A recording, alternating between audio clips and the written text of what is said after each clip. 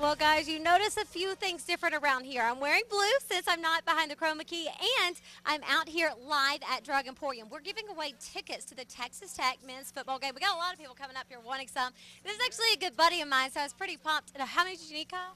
5 tickets. Well, you are a very blessed man tonight, because that's exactly what I have. And Kyle, you've got something big going on as well in the very near future. Tell Yes, us we about it. do. On March 8th, the War Change Tour is coming to Lubbock with 1,000-foot crutch. My phone's ringing. 1,000-foot crutch, Love and Death, The Letter Black, and S.O.G. We're going to be opened up. It's going to be a rocking night, March 8th at the Citibank Auditorium.